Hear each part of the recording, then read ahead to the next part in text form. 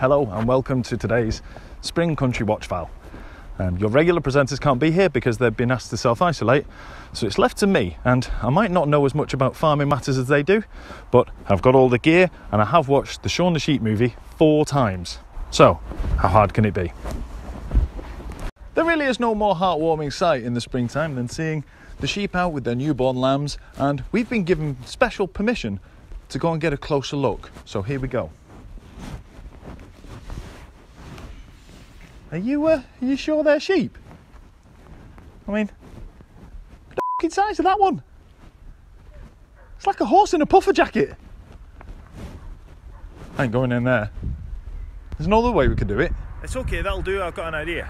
Now, what a unique opportunity we have to come so close to a mother suckling her young lamb.